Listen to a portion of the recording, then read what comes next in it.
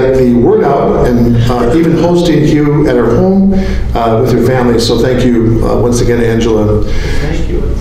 And also wanted to thank the staff, the wonderful staff at Pro-Life Wisconsin.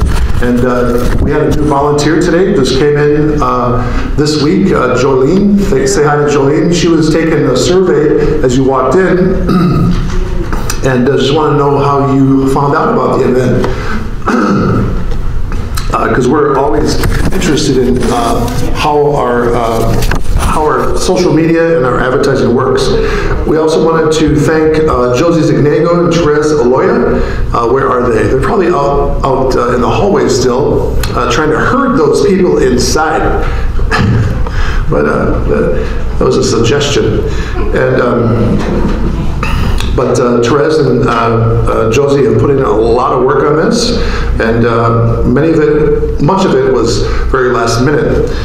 So we just want to thank them for all their hard work and attention to detail. As many of you know, Pro-Life Wisconsin has 3 pillars that we work to end abortion. We educate, we activate, and we legislate throughout the state. And tonight's focus is on education and how we can continue to build that culture of life. And here is Therese Aloya. I don't know if she was in the room. She just appeared magically. But here's Therese. If you don't know Therese, you'll want to get to know her. She's our programs coordinator, our programs director at Pro-Life Wisconsin. We brought her all the way from Florida. I was trying to think of what city it was, but Gainesville. Okay. But if you hear her saying y'all, that's why. She's from the South. But before we begin, I'd like to draw your attention to the items left on your seat. You might be sitting on them. You might have thrown them on the floor. You might have them on your lap. But the booklet that you are holding is complimentary. It's a copy of Before Moses, and it was written by Hugh, Owen. It's a great follow-up to read after tonight's talk that you'll hear this evening. There's also a pink sheet of paper that lists all the products that can be purchased through the Colby Center for the Study of Creation. Just a way to round out your library at home. Okay, so Josie took all that and organized it on there so that you can probably find it, and I'm not sure if it's alphabetized, but all of the items that Hugh would like you to have in your library are right there on that sheet. So thank you, Josie. Say hello to Josie. She's standing by the door holding the wall up. Back here. Hi, Josie. Also, we have refreshments. Eat them. We have coffee, tea, maybe some water, I think, in the back. So feel free to get up at any time during the talk and help yourself, because otherwise I have to eat it before we leave. Do we have any clergy in the crowd? I don't see any. So I'm going to start us with a prayer. In the name of the Father, and the Son, and the Holy Spirit, amen. Heavenly Father, we thank you for this day. We thank you for this opportunity to proclaim the gospel of life to every rock and creature that comes into our path. We thank you for the gift of our own lives, and we thank you for the ability to give this gift of life to others through Pro-Life Wisconsin. We thank you for the gift of Hugh Owen, who so selflessly gave of his time to come here by way of Louisiana. He's been away from home for quite some time, and given of his time to share this fascinating talk. So, Father, we ask you to send the Holy Spirit down upon Hugh and the Holy Spirit down upon all those who are here tonight, so that their hearts may be opened and receive the full message that Hugh has to offer. We ask all these things in Christ's name. Amen. In the name of the Father, and the Son, and the Holy Spirit. Amen. Also, I would like to point out my number one helper, and that's my wife, Janine. Stand up, Janine. That's right. stand up to me. That was my next joke, okay. So, I just want to introduce Hugh now. Tonight we have the blessed and privilege of having Hugh Owen. He is the director of the Colby Center for the Study of Creation. Hugh traveled, as I mentioned, to Wisconsin through Lafayette, Louisiana, but he's from Virginia. He is the convert son of Sir David Owen, a former Assistant Secretary General and Charter Member of the United Nations and Secretary General of International Planned Parenthood Federation. Hugh attended Princeton University, where at the age of 18 he was baptized, confirmed, and made his first Holy Communion in the Princeton University Chapel on Easter Vigil in 1972. Hugh's wife Maria was a member of the first class of women at Princeton. She and Hugh were married in 1973, and Maria made her profession of faith in the Catholic Church in 1975. He received a BA in Honors in History from New York University and an MS in Education and Supervision and Administration from the Bank Street College of Education in New York City. He also received a permanent license to be a principal or superintendent of schools in the state of New York. Between 1977 and 1991, Hugh worked as a teacher and administrator of several independent schools and served as a school evaluator for the Middle States Association and as a member of the executive committee of the New Jersey Association of Independent Schools. For the past 15 years, Hugh has dedicated his life to the service of the church as a writer, an editor, teacher, and lecturer. Hugh has written numerous books and articles on Catholic and secular topics. His books and articles have been published by the Catholic Distance University, Human Life International, Seton Homeschool, the Apostolate for Family Consecration, Latin Mass Magazine, and many other publications. For 13 years, Hugh served as Director of Religious Education for the St. John Bosco Parish in the Diocese of Arlington, Virginia. He is currently the director of the John Paul II Institute of Christian Spirituality and the founder and director of the Colby Center for the Study of Creation in Mount Jackson, Virginia. Please help me in welcoming Mr. Hugh Owen.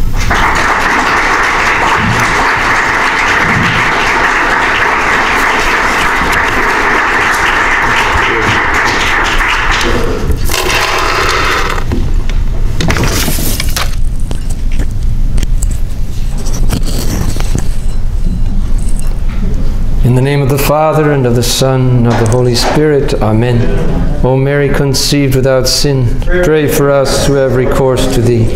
In the name of the Father, and of the Son, and of the Holy Spirit. Amen. Well, it's a great joy to be here. My mother's mother grew up in Wisconsin, and I'm hoping on this trip to find out something about that part of my heritage, because it's kind of a mystery to me. My topic is Fiat creation and the culture of life. Fiat creation means that God created all the different kinds of creatures by fiat, by willing them into existence. When St. Jerome translated the Hebrew of Genesis 1, he uses the word fiat, fiat lux. So it's the idea that God created all the different kinds of creatures by willing them into existence, not through any kind of natural process, and He created everything for us in the beginning.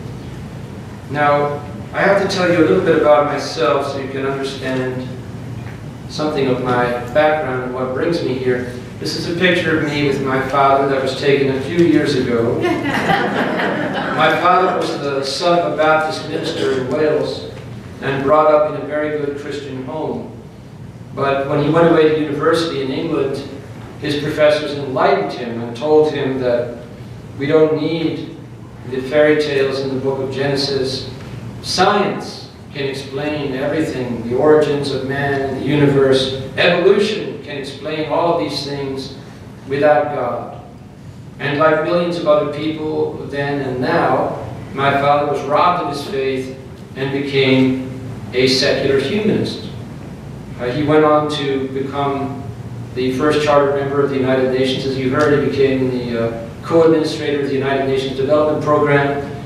He was knighted by the Queen for his work with the UN, and then he retired, frustrated because he saw that all the problems of the world were much worse than they had been when the United Nations was started. So once again, to the intelligentsia, and they had the answer. They said the reason the United Nations is not making headway in solving the world's problems is it's not going to the root of all the world's problems: overpopulation, too many people. That's why they said we have economic and social problems. We need to cut down on the number of people, then we'll have enough to go around and all our problems will be solved. So my father accepted to become the first ever Secretary General of International Planned Parenthood Federation at the very time when IPPF changed its position on abortion and became the world's #1 provider of abortion as well as contraception and sex education. And my father held that position for just about a year when he died unexpectedly of a heart attack in London when I was just 16 years old. His death precipitated my conversion to the Catholic faith, but that's a whole other story. All I can say for now is that less than 2 years after he died, I was baptized, confirmed, and made my first Holy Communion as a Catholic in the Princeton University Chapel where I was enrolled as a freshman. The chaplains at Princeton, the Catholic chaplains at that time, were Jesuit priests, and the book that they gave me to teach me the Catholic faith was the Dutch Catechism. I call it the Dutch Cataclysm because this is the book that destroyed the faith of a once great Catholic people. And in this book there's a theme that subtly runs through the entire work, and that is that we are now in a scientific age. And in our scientific age, science has enlightened us about many things, and now we understand many things that the Church has taught in a new light. And so throughout the book, the authors sow doubt in the minds of the reader about everything from the existence of angels to the intrinsic evil of contraception and everything in between. But I meekly accepted this, as do most young people when they are taught similar things in most Catholic schools and universities all over the world, until, by the grace of God, about 15 years later, I was running a school and I hired somebody to teach natural science who actually didn't believe that molecules turned into human bodies through billions of years of the same material processes that are going on now. And this was a shock to me because throughout my entire education, I'd never heard so much as a doubt expressed about the Darwinian dogma. And this ignited an explosion in my soul, and I was determined to find out where the truth lay. So for the next 10 years, when I wasn't helping my wonderful wife to raise, at that point it was, I think, 5, then 6, then 7, then 8, then 9 beautiful children that God has blessed us with, I researched every aspect of the creation-evolution controversy. And at the end of the 10 years, I came to the same conclusion as Saint Maximilian Kolbe. You know, it's heartbreaking. At the very moment when my father was being robbed of his faith by this evolutionary indoctrination, Saint Maximilian Kolbe was recognizing that the Emperor of Evolution was not wearing any clothes. And he was able to do this because he was not only a great theologian with a doctorate in philosophy, he also loved natural science. And so Saint Maximilian Kolbe was able to evaluate the claims of the evolutionary hypothesis as a theologian, as a philosopher, and as a natural scientist. And so, as my father and millions of others were having their faith destroyed by this evolutionary indoctrination, Saint Maximilian Kolbe was writing articles in his publications and sending them all over the world, showing that the Emperor of Evolution was not wearing any clothes. Now, before I get into this presentation, there's something very important that I need to explain. The original title for this talk was Creationism and the Culture of Life. But when many people hear the word creationism, they automatically think that this is some kind of fundamentalism that originated at the end of the 19th century in the United States. In fact, there are prominent Catholic intellectuals who go all over the world saying that this idea that you can take the first chapters of Genesis literally, that never existed in the Catholic Church. That was invented by some fundamentalists here in the United States at the end of the 19th century. So here's a little introduction that I think is important for me to make. Here we see Pope Pius XI, and we have a quotation from his encyclical Castica Nubi in 1930, in which he reminds the bishops and faithful of the entire world that the constant teaching of the Church from the time of the apostles has been that contraception is intrinsically evil, a sin against nature, which brought the punishment of death to Onan in Genesis 38. And Pope Pius XI quotes St. Augustine, who speaks in one voice with all the church fathers in saying that God took Onan's life because he tried to prevent the act of union proper to married persons from bringing new life into the world. Now, there's a very profound significance to this incident which is almost never mentioned, and that is that Tamar, the woman with whom Onan was supposed to raise up seed because his brother had not given offspring to the family through Tamar. Tamar is the first woman ancestor of our Lord Jesus Christ.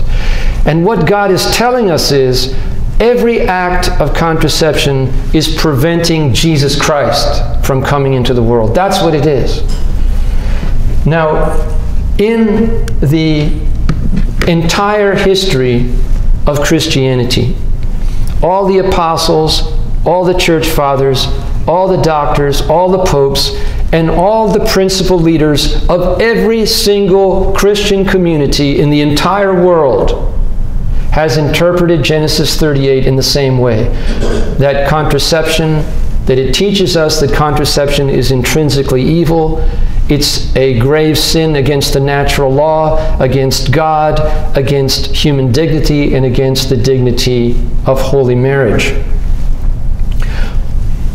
Imagine, please, for just a moment, a little thought experiment. Imagine that Lucifer managed to get some very intelligent people first to believe and then to propagate the lie that this interpretation of Genesis 38 never existed in the whole church until the end of the 18th century, and that it originated with John Wesley. That would be a pretty good trick, wouldn't it? Because then the whole Catholic community would easily be convinced, well, this doctrine isn't part of our patrimony. This was invented by some people who were outside of the Catholic Church. Why should we take this seriously? Now, we know that didn't happen with the interpretation of Genesis 38, but I'm going to demonstrate to you beyond any shadow of a doubt that that is exactly what has happened with the Catholic understanding of Genesis 1 to 11. It wasn't very many years ago when the successor of St. Peter was alarmed that the Freemasons and the enemies of the church were trying to destroy the foundations of Christian civilization by introducing legal divorce into Catholic countries where it was prohibited by law. So the Holy Father published an entire encyclical on holy marriage. And he told the bishops of the whole world, you must defend holy marriage on this foundation.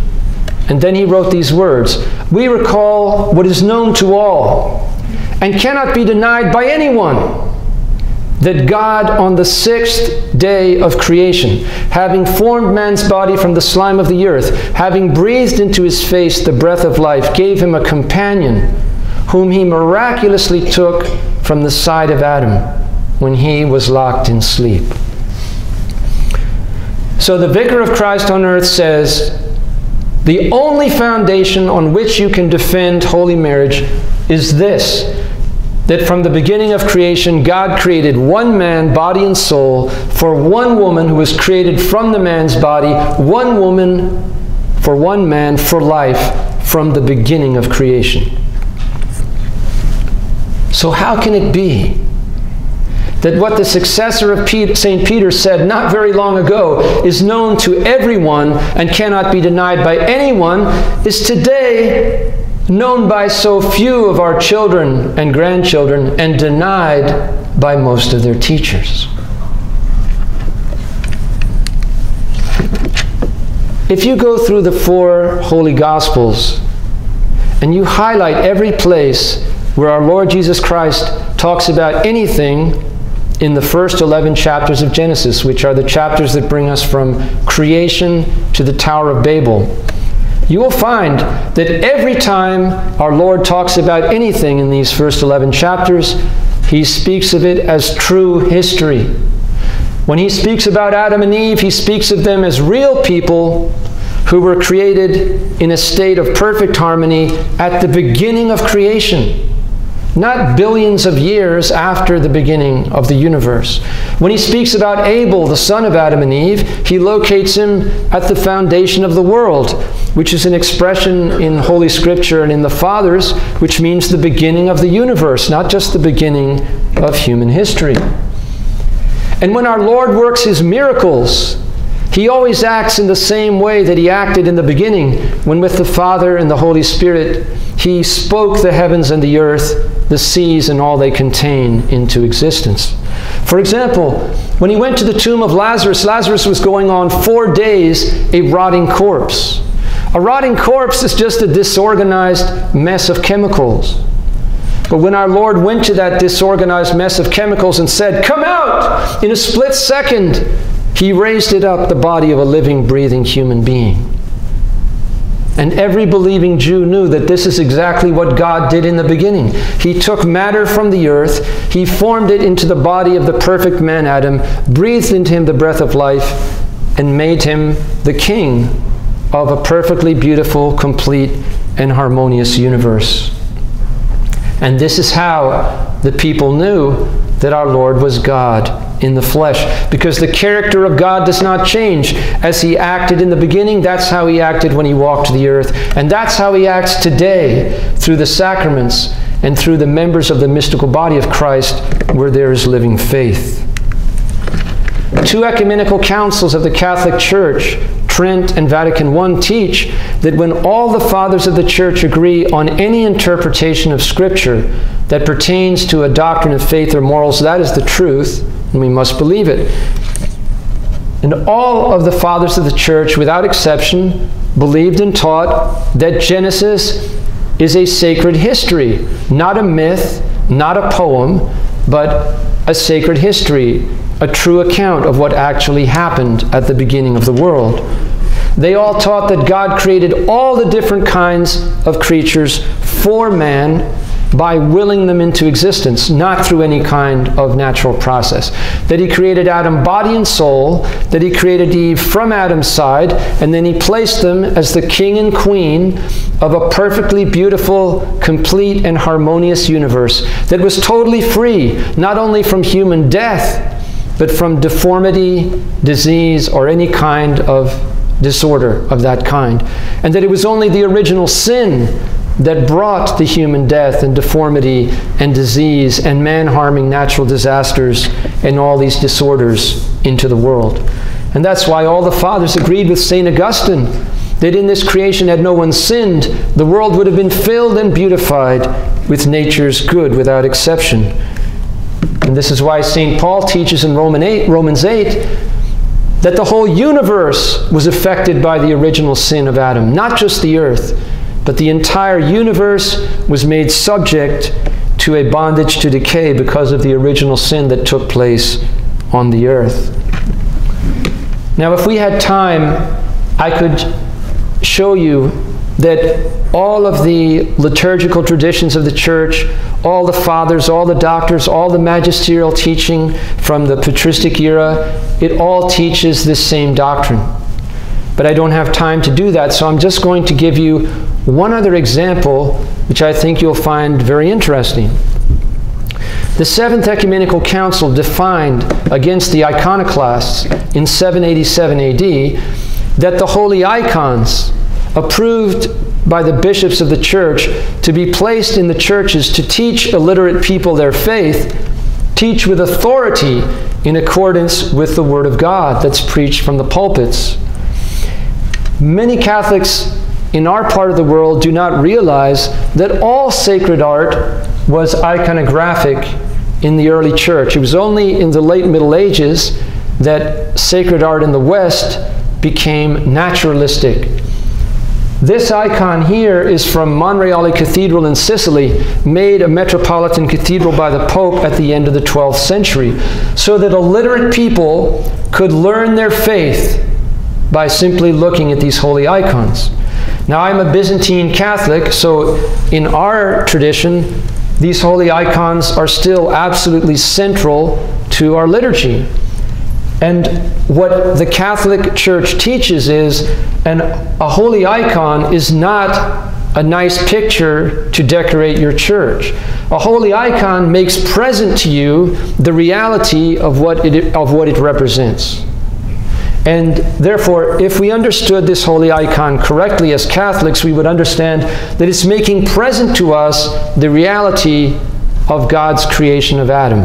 And I think it's perfectly obvious that the first Adam was created in the perfect image and likeness of the last Adam, our Lord Jesus Christ, body and soul, by being willed into existence.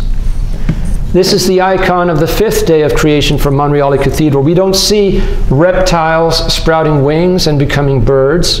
We don't see land mammals going out to sea and becoming whales. We don't see a common ancestor of anything turning into two different kinds of creatures. We see what cutting-edge 21st century genetics tells us is the reality, that God created all the different kinds of creatures, not every breed of dog, but all the different kinds of creatures by willing them into existence. And which day of creation is represented here? This is the most important icon of all for our purposes, because this is the icon of the seventh day from Monreale Cathedral. And I say it's the most important one because theistic evolution, the idea that God used an evolutionary process over hundreds of millions and billions of years to evolve the bodies of the first human beings, it comes in a variety of forms, but they all deny this truth, which was proclaimed by all the fathers, doctors, popes, and council fathers in their authoritative teaching. And that truth is that when God created all the different kinds of creatures, He created them for us in our first parents. And therefore, when He finished creating Adam and Eve, He stopped creating new kinds of creatures. And all the different kinds of creatures existed together at the same time, each one perfect according to its nature, in perfect harmony with Adam and Eve, who were created in a state of exalted holiness in perfect harmony with God. That is what this holy icon teaches, and that is what every form of evolutionary thinking denies. And of course, the reason that it's denied is the reason that I was given in the Dutch Catechism by the Jesuit fathers who received me into the church. I was made to believe that we're in the scientific age. The fathers, they were good, holy, wise men, but they didn't have our technology. They didn't have our advanced scientific knowledge. So of course God had to give them this myth that we find in Genesis. And I meekly accepted that, as millions of Catholic young people have been meekly accepting it for decades all over the world. But by the grace of God, about 15 years later, I came to the realization that this is one of the most absurd claims ever made by human beings. And I can prove it to you with one slide. Because this is the icon of human evolution. And minus the McDonald's man, this is what we find in Catholic schools and universities in their biology textbooks all over the world. But the only thing that's scientific about this icon is the McDonald's man. Because what science tells us is that we are not evolving, we are devolving. So the progression from Adam to the McDonald's man is confirmed by scientific evidence. The rest of this has no basis in any field of knowledge whatsoever. But that's not my point. My point here is you don't need to know anything about science to understand what this icon is saying. You don't need to know anything about anything to understand what this icon is saying. 3-year-olds look at this and understand what it's saying. So do you see that this claim that Moses and the church fathers couldn't understand evolution is one of the most absurd propositions that's ever come out of a human mouth? Because if this is what God did, he could have shown this to Moses. He could have shown this to Saint Bridget of Sweden and Venerable Maria of Agreda and all the great mystical saints who were shown the work of creation. And then on the walls of our cathedrals, we would have beautiful mosaics of reptiles turning into birds, and land mammals turning into whales, and a common ancestor of chimps and humans turning into Adam. The reason we don't see those things in our churches is not because ancient people were too stupid to understand evolution. It's because this is a fantasy invented by proud human beings, as we shall see in a moment, who could not accept that there are some things that we cannot figure out with our own unaided intellects by extrapolating from our very limited experience of a fallen world. Things that we can only know through divine revelation. Now, if you still don't believe that I'm correctly representing what the Catholic Church has taught from the time of the apostles, you can lay your doubts to rest very easily. Just go online and look up the Catechism of the Council of Trent, or the Roman Catechism. This is the most important catechism in the history of the Catholic Church. It was mandated by a sitting ecumenical council, presided over by a canonized saint, and written for the pastors of the church to teach their illiterate people the dogmas of the faith, not the fine points of theology, the dogmas of the faith. And it's the only catechism that's quoted in the New Catechism, and it's quoted 20 times, because it is filled with beautiful, clear, precise explanations of all the principal dogmas of the faith. And this catechism has been praised by more popes, more doctors, more great saints than all other catechisms in the history of the church put together. And for 350 years, this was the gold standard for teaching and preaching in the entire world. The people who brought the faith here, like Bishop Barga, this is what they preached. This is what they taught. The people who gave their blood, sweat, and tears so that we could have the Catholic faith over here lived by this, and this is what they taught. And if you look up how this catechism explains the dogma of creation, when it explains the first article of the Creed, this is what you'll see. The divinity created all things in the beginning, not just hydrogen, helium, and lithium. He spoke and they were made. No natural process. He commanded and they were created. Everything by fiat. And it goes on to explain this is how God created all the different kinds of plants. This is how he created all the different heavenly bodies. This is how he creates all the different kinds of creatures of the sea and of the air and of the land. And this is how he creates Adam and Eve. And notice what it says here.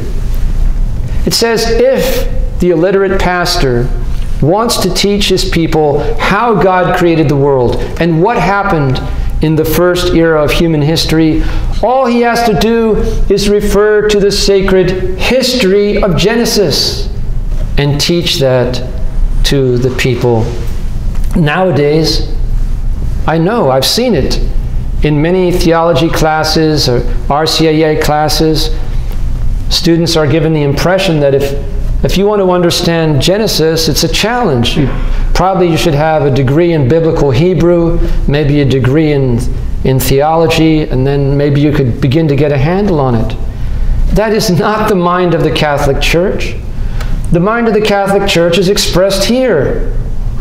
If you can read, and if you have a Catholic Bible, all you have to do is open it up and read what it says in Genesis and believe it, and now you understand exactly how God created the heavens and the earth, the seas, and all they contain. That is the true mind of the Catholic Church, just as it was the true mind of the fathers and doctors who went before.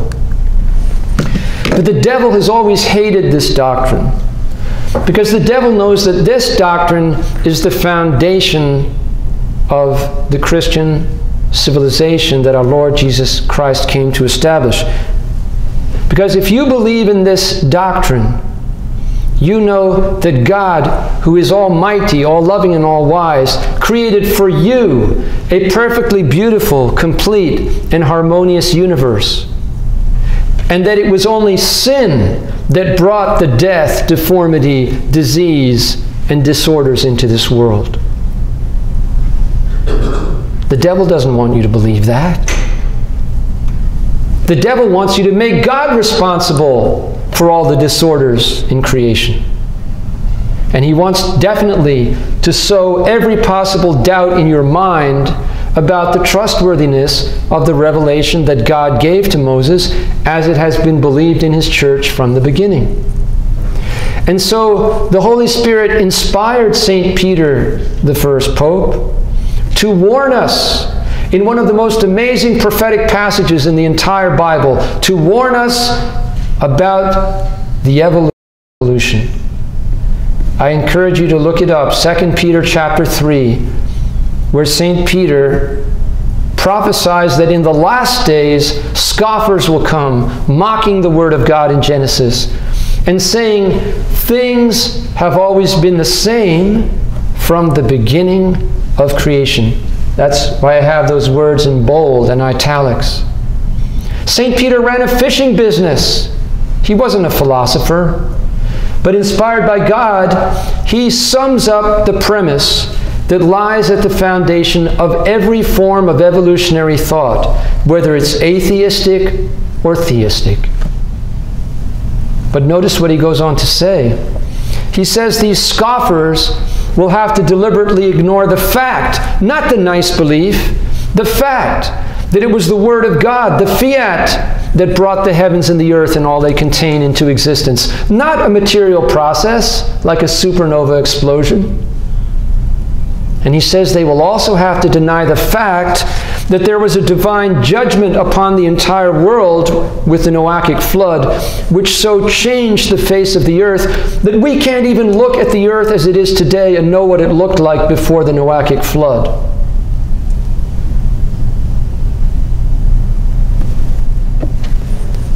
And here's where the prophecy begins to be fulfilled. Not with Darwin, with the so-called Enlightenment philosophers. It's very difficult for us to find theistic evolutionists who will have a debate with us in a public forum. Last year, we were able to have one, and Dr. Ken Miller, one of the leading Catholic theistic evolutionists in the world, and 3 other people came down to debate with my colleague, Dr. Thomas Seiler, a physicist from Germany, at a state-of-the-art facility in Stanford University. In that state-of-the-art facility, I got to this slide when it was my turn to speak, and the power went out. The power did not go out for anybody else. The power did not go out on any other slide. The power went out on this slide. It's not the only time it happened to me. Last year, we were in Uganda. I was giving a presentation. I got to this slide and the power went out. It didn't go out for anybody else and it didn't go out for any other slide. It went out for this slide. Because this is the slide that the devil does not want you to understand more than anything else in this entire presentation. You see, René Descartes was the first baptized Catholic scoffer to begin to be taken seriously when, after dabbling in the occult, Rosicrucianism, and having 3 mystical dreams in which he said a spirit of truth possessed him, he proposed that it was more reasonable to explain the origins of things in nature, like stars, or plants, or animals, in terms of the same natural processes that are going on now. Instead of this strange idea that things just popped into existence, whole and complete in the beginning. Well, Descartes' books were put on the index by the church authorities then. But that didn't stop his ideas from insinuating themselves little by little into the minds of the intellectual elite of the entire Western world. Now, Blaise Pascal was every bit as great a genius as René Descartes. But the difference was, Blaise Pascal actually loved our Lord Jesus Christ and the Catholic Church. And he saw that if Descartes' false philosophy were ever widely accepted, it would bring untold misery to humanity. And so he made this amazing prophetic statement in Pensée. He says, I cannot forgive Descartes. In all his philosophy, he tried to dispense with God. Oh, he could not help making him start the world in motion with a flip of his thumb. The Big Bang, if you will. After that, he had no more use for God. What an amazing insight. He saw that if we assume that things have always been the same from the beginning of the universe, the same material processes that are going on now have been operating in the same way from the beginning of the universe, then all we need God for is just to start everything going. Then we can forget about him. Because if things have always been the same, well, with our wonderful minds, all we have to do is study what's going on now, and from that we extrapolate all the way back and we can figure it all out for ourselves. We don't need any revelation from God. And that's what sets the stage for phase 2 of the evolution revolution. It's not Darwin yet, it's the geologists. James Hutton and Charles Lyell are the geological revolutionaries who embrace the false Enlightenment philosophy of Descartes and make their guiding principle, the present is the key to the past. That's logical, right? If things have always been the same from the beginning, then by studying the present, we can figure out what happened in the past. There's only one problem. It's not only wrong, it's the opposite of the truth. Because in reality, if you want to understand the present, there are 3 supernatural facts which you have to accept. You have to understand. Number 1, there was a supernatural creation which was finished with the creation of Adam and Eve. God stopped creating new kinds of creatures. At that point, we can't observe it. Number 2, there was a supernatural divine judgment on the universe at the time of the original sin. We can't observe that. And number 3, there was a supernatural divine judgment on the world at the time of the flood, and we can't observe that either. That was an unrepeatable, unique historical event. So the reality is, if you want to understand the present, the past, as given to us in perfect truth in the sacred history of Genesis, is the key to understanding the present. But what did the devil do? He got some of the smartest people who ever lived to believe something that is the opposite of the truth and to make that their guiding principle in everything that they did. You have to hand it to him. He is a clever spirit. So what did Lyell do with this false principle from Descartes? Well, in those days, being a geologist was not what it means today. Today, we actually have huge laboratories where sedimentologists can do experimental research and study how sediments are actually laid down in the real world. They didn't have anything like that. Being a geologist in those days meant taking walks in the country, looking at the rocks and speculating about how they might have formed. And so Lyell imagined that since we don't see anything like a global flood, that must just be a fairy tale. What we see are just local, slow, and gradual processes. So that's what must have resulted in all the sedimentary rock formations that we see all over the earth. So we imagined that great bodies of water came over the land, sediments settled out, the waters withdrew, the sediments hardened into rock, and then this happened over and over again over eons of time. And if that were true, if that's how most sedimentary rocks form, and it isn't, then of course, when you examine the great sedimentary rock formations all over the earth, like the Grand Canyon, then you could be sure that the layer at the top must have formed very recently, and the ones at the bottom must have formed eons ago. And if that were true, which it isn't, well then of course the fossils in the rocks would seem to tell the story of life developing from the simpler to the more complex, from the fish to the amphibian, to the reptile, to the bird, to the mammal, and finally man. And that's where we get Darwin. Darwin's wild speculations in biology are completely based on Lyell and Hutton's wild speculations in geology, which are totally based on Descartes' false philosophy, which he got from the Spirit of Truth, alias Lucifer. It's a house of cards. But that's what gives us the tree of death, which adorns biology textbooks in Catholic schools and universities all over the world. And this should never be called the tree of life, because it's 550 plus million years of death and destruction which are apparently required to get us from the bottom to the top of the tree so that we can have human evolution. Well, it's time for some relief from all this depressing barrage of error piled upon error. So I'm happy to tell you that the same Blessed Virgin Mary that our Lord Jesus Christ gave to be our mother when he was dying for us on the cross came down from heaven in 1858 to warn us against the diabolical deception of human evolution, and to actually give the lie to this diabolical deception. And she did it with these few words. When Saint Bernadette asked her at Lourdes, "Who are you?" and she said, "I am the Immaculate Conception." It was Saint Maximilian who meditated on these words most of his life. And the last thing that he wrote before he was taken to a starvation bunker at Auschwitz concentration camp was on the meaning of these words.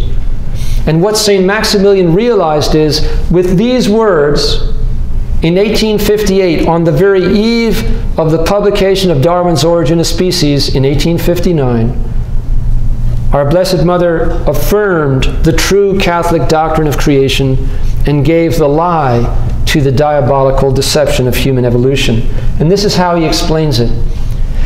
Adam, he says, was not conceived in the womb of a mother. He was created, body and soul. He goes on. Eve was not conceived in the womb of a mother. She was created from Adam's body. He continues. Our Lord Jesus Christ did not begin to exist in the womb of the Blessed Virgin Mary. He's God. He existed from eternity. Therefore, St. Maximilian concludes, the Blessed Virgin Mary is the unique, one and only Immaculate Conception. But here's the thing. If theistic evolution is true, what's being taught in most Catholic schools and universities all over the world, Adam was conceived in the womb of a subhuman primate. So was Eve. And since theistic evolutionists are still bound to accept the dogma of original sin as defined at the Council of Trent, they have to hold that Adam and Eve were conceived without sin. Therefore, if human evolution were true, the theistic version of it, the Blessed Virgin would have had to say, I was immaculately conceived, or I am an Immaculate Conception, or I am Immaculate Conception number 3. But she didn't say that. She said, I am the Immaculate Conception, because Adam and Eve were not conceived, they were created. Now, believe it or not, after all these things that we've talked about had gone on, the Pope and the bishops were extremely alarmed by the spread of these false Enlightenment notions that were beginning to infect the minds of many Catholic intellectuals. And at the First Vatican Council, a very important anathema was pronounced against one of the principal errors of Descartes and the Enlightenment philosophers. I could literally spend my whole life crying in front of the tabernacle because so few Catholics even know that this anathema exists. But as the old saying goes, ignorance of the law is no excuse. Just because we don't know that this anathema exists doesn't mean that it loses its force. It doesn't. And this is what it says. It says, if anyone says that it is possible that to the dogmas declared by the Church, a meaning must sometimes be attributed according to the progress of science, different from that which the Church has understood and understands, let him be anathema. This is amazing. What this is saying is, there is nothing that we will ever learn in astronomy or geology or biology or any other branch of science which will ever contradict any dogma of the faith as it was understood at that moment and as it had been understood up until then. So someone could say to me, well, how do you know how the doctrine of creation was defined at that moment? Very easily, because at the very moment that this anathema was pronounced, the Catechism of Trent was mandated for the teaching and preaching of the faith throughout the entire world. So the dogma of creation as defined in the Roman Catechism is exactly what is meant, was in the minds of the Fathers of Vatican I when they pronounced this anathema. Which means there's nothing we will ever learn in astronomy, biology, or geology that is true that will ever contradict the dogma of creation as it is defined in the Catechism of the Council of Trent. Now, Pope Leo XIII obviously understood it that way. Didn't he tell the bishops of the whole world 11 years later, this is the only foundation on which you can defend holy marriage, that God created Adam, body and soul, on the 6th day of creation, and created Eve from Adam's side, one man for one woman for life from the beginning of creation. But look what happens. 2 years later, Father Vigouroux, one of the leading scripture scholars in the whole wide world, Catholic, goes into print saying, geology has established that creation was not simultaneous. In other words, excuse me, Holy Father, you are not keeping up with the latest scientific discoveries. God couldn't have created everything by willing it into existence in the beginning, because geology has proven that this happened over millions and millions and millions of years. And then he goes on to make this amazing statement. It was reserved to our time to discover the true meaning of the cosmogonic days. That means the true meaning of the day in Genesis 1. Think about that. Father Vigouroux is saying, the fathers, the doctors, St. Thomas, the popes, the council fathers, when it comes to this stuff, they were all nincompoops. But thanks to Descartes, Lyell, and Darwin, we finally got it right. Well, thanks be to God, Pope Leo XIII didn't just meekly bow his head to the consensus view among natural scientists. On the contrary, he founded the Pontifical Biblical Commission to combat the arrogant modernism of people like Father Vigouroux. And Pope St. Pius X, who came after Pope Leo XIII, made the PBC an arm of the magisterium. And he said, if you dissent from its decrees, you are guilty of grave sin. And in 1909, the PBC answered 8 questions with respect to the first 3 chapters of the book of Genesis. And in one of the answers, they declared this, that no Catholic can deny 3 facts that pertain to the foundations of the Catholic religion, the Christian religion. Number 1, the creation by God of all things in the beginning of time. Not just some things that turned into other things. We're supposed to believe that God created all things in the beginning of time. Number 2, we are to believe that Adam was a special creation. That means he was created body and soul. And we are to believe that Eve was created from Adam's side. Now it's tragic that most of our young people never even learn about this. And if they are told about it, they will be told, but the PBC was just an advisory body. This is not binding. We don't hold to this anymore. But that's not true. Name an advisory body in the church today whose decrees are binding under pain of mortal sin. It doesn't exist. But you can easily verify for yourselves that at the time this decree was pronounced, the Pope himself said that if you dissented from this, you were guilty of grave sin. And Pope St. Pius X saw exactly what was coming. In his great encyclical Pascendi, he said, we are now confronted with the worst heresy in the history of Christianity, modernism. Many Catholics know that much. But you will almost never hear what he identifies in the very same encyclical as the principal doctrine of the worst heresy in the history of the Church. He says, the principal dogma of the modernists is evolution. Now, why is modernism the worst heresy, and why is evolution its principal dogma? This is very important to understand. You see, all other heresies in the history of the Church took some doctrine and added to it, or subtracted from it, or twisted it, but they left most of the faith intact. Modernism doesn't do that.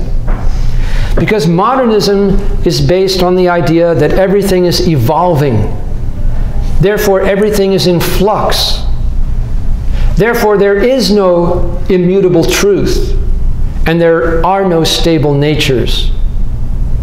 And the Pope saw that if this evolution-based modernism spreads within the Catholic community, they're going to say everything has to change.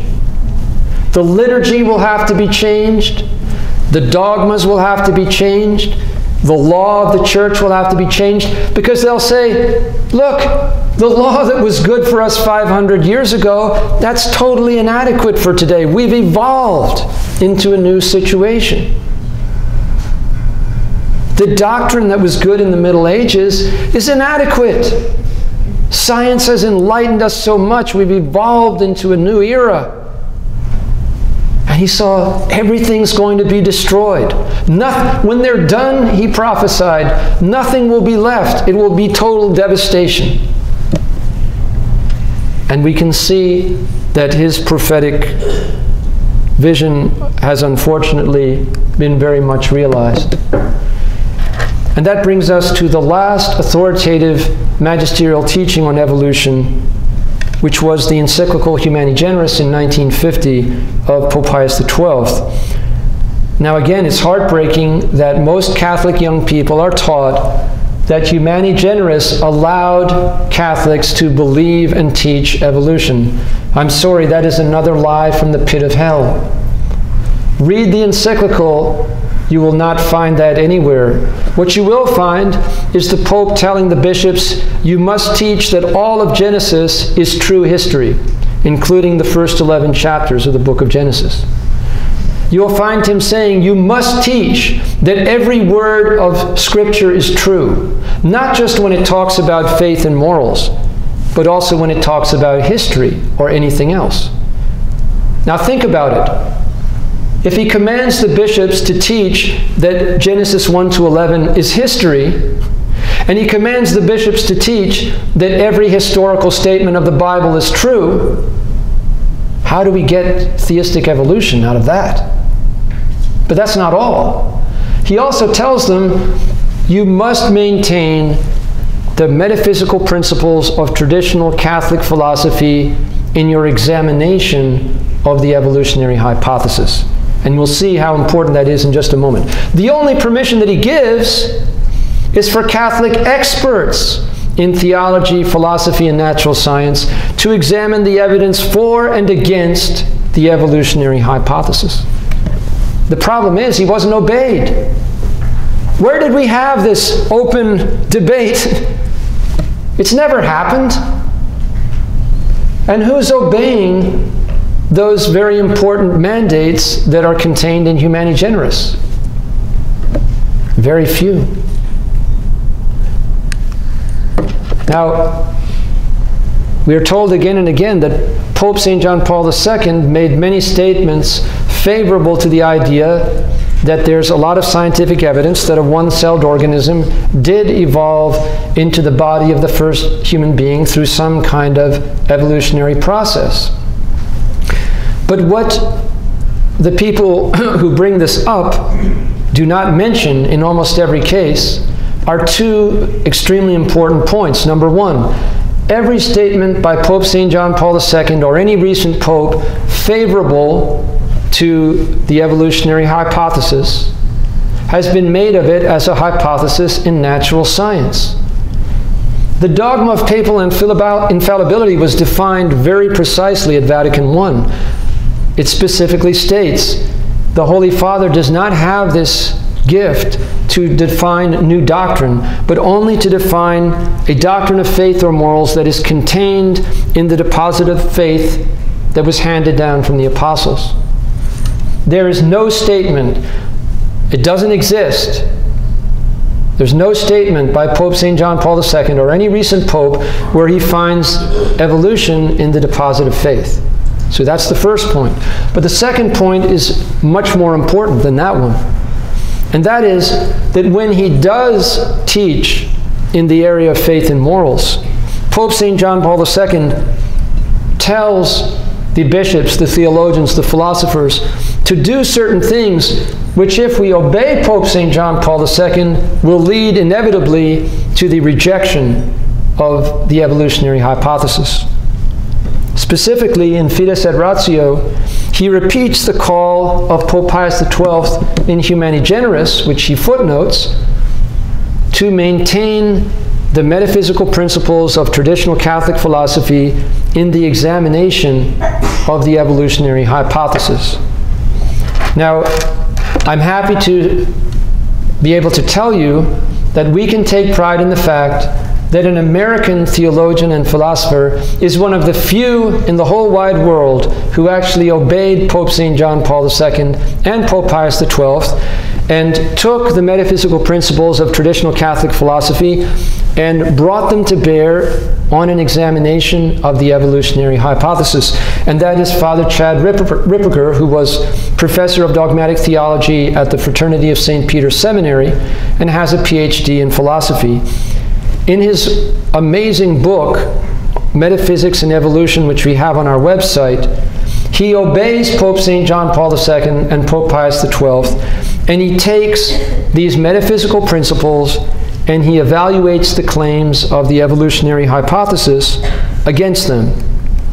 Now, I don't have time to go through all the principles, but I don't need to, because these are fundamental principles of common sense and reason.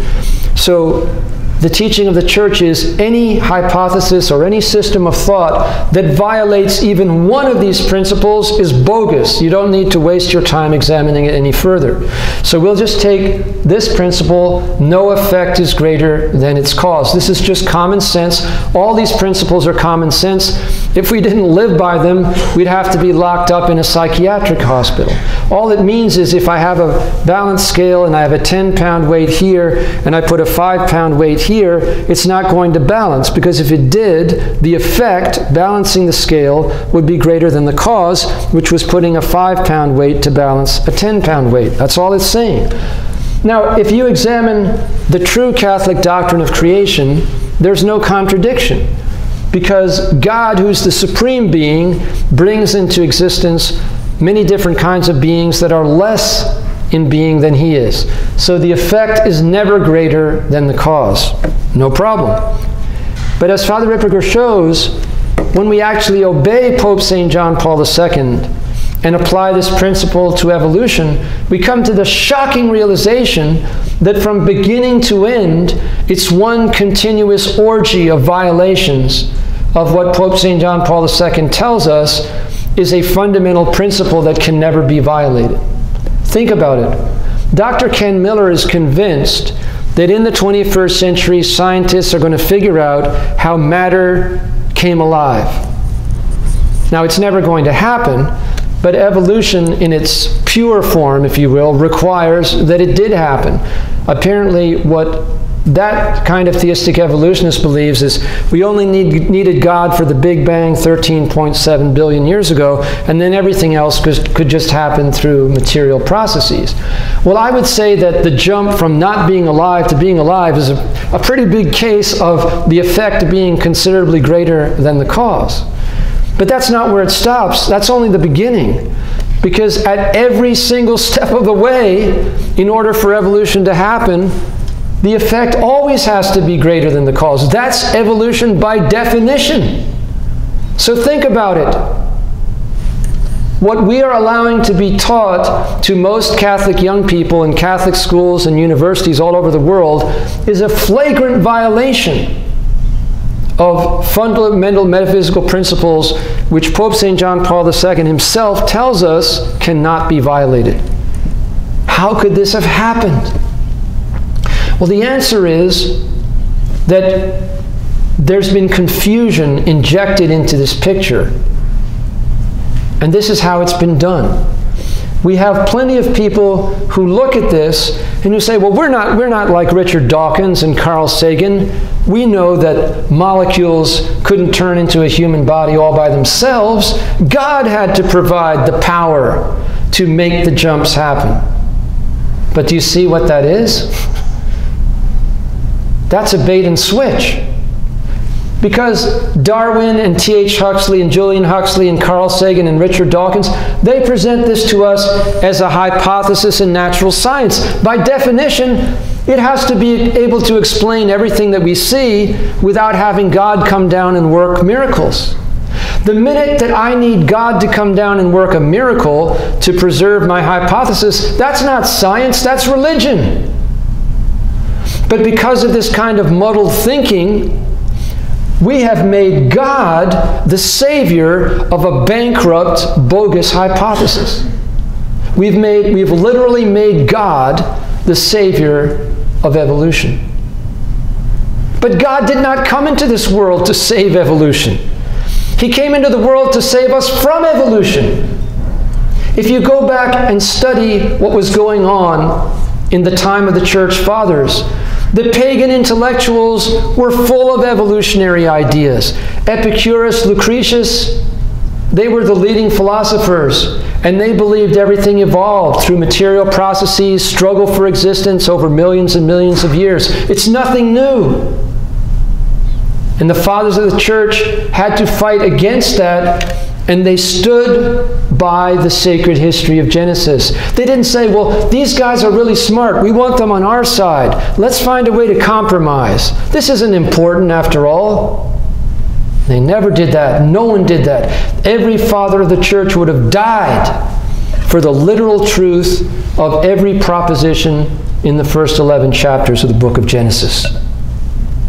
And yet now, we are literally paying people all over the world to teach our children something that destroys the foundations of their faith.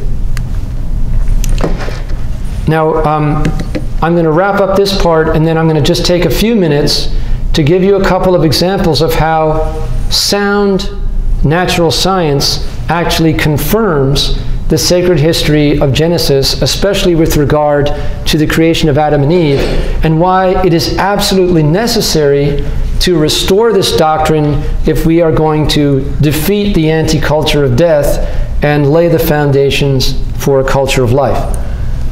This is Giotto's beautiful painting of the first sign that Jesus did when he changed water into wine.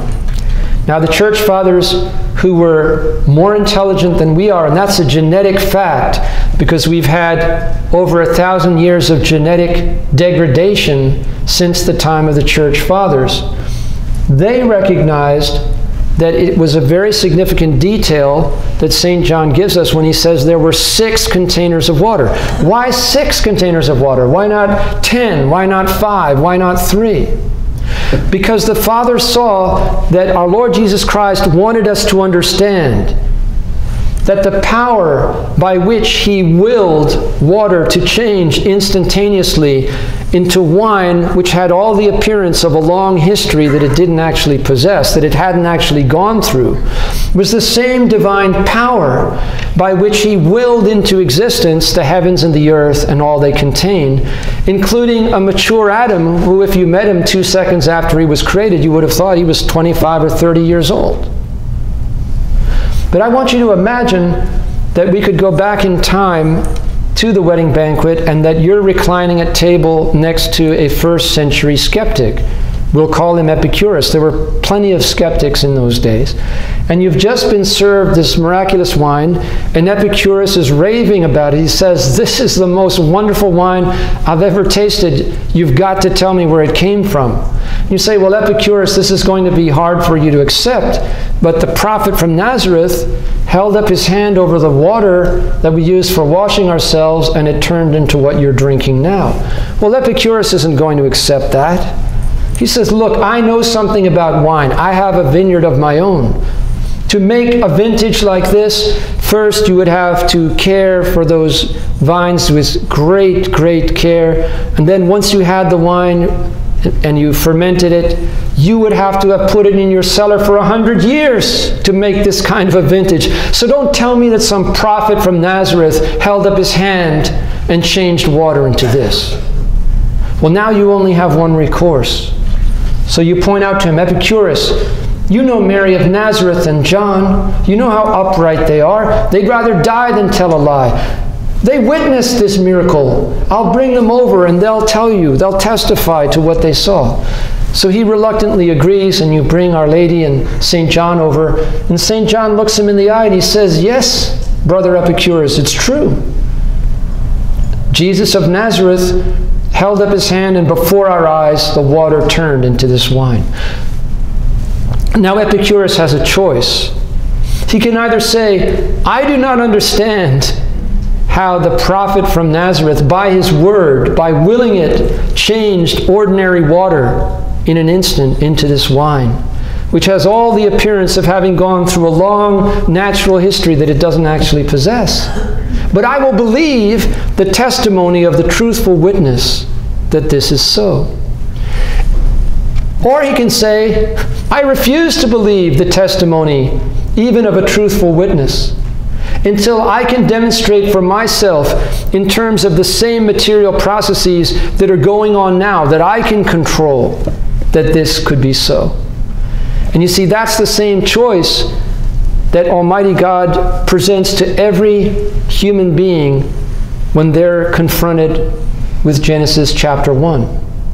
We can either say, "I don't understand how God by his word created the heavens and the earth, the seas and all they contain, by willing them into existence. But I believe the testimony of the truthful witness Moses, as it was believed in God's church from the beginning, that this is so." Or we can say, "I refuse to believe the testimony of the truthful witness Moses, as it was believed in the church from the beginning, until I can demonstrate for myself, in terms of the same material processes that are going on now, that this could be true." That's the choice that we have to make, and the stakes are very high. Oh my goodness. I don't know if somebody who's tech savvy could save me, but I just ran into the satanic forces preventing me from being able to advance my slides. I've only got a few minutes, so I want to just very quickly highlight the fact that when Almighty God worked the greatest public miracle since the resurrection on October 13, 1917 at Fatima, Portugal, a miracle that was announced months in advance for a specific time and place, witnessed by 70,000 people. There's nothing like it in the last 2,000 years of human history. That miracle was done, the miracle of the sun at Fatima, to confirm that the message of Our Lady of Fatima was urgent and true. Thank you. Thanks be to God. Thank you very much. And what Our Lady said is that if her requests were not heeded, if we did not repent and turn back to God and stop offending Him, she said Russia would spread its errors throughout the world, causing wars and persecutions of the Church. Now, what most Catholics believe who know about Fatima is that the principal error that took hold in Russia was communism, but that is not correct. The principal error that took hold in Russia with the Bolshevik Revolution was evolutionism. It was faith in evolution that destroyed the faith of Lenin, of Stalin, of Trotsky, of all the principal leaders of the communist revolution, and made them confident atheists who were perfectly willing to wipe out tens of millions of people because they stood in the way of what they perceived to be evolutionary progress. Hitler said that the purpose of the Nazi Party was to bring evolution to the next phase. Mao Zedong became an evolutionist, and when the Chinese communists took over in China, Bishop O'Gara, who was a Catholic missionary bishop, saw that in every town they would bring people into a hall like this and give them a seminar on evolution.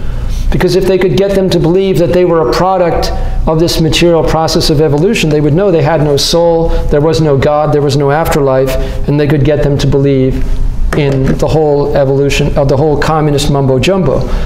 But as pro-life leaders in this community, this is what I want to demonstrate to you as an example of how faith in evolution is anti-science and destroys the foundations of the culture of life.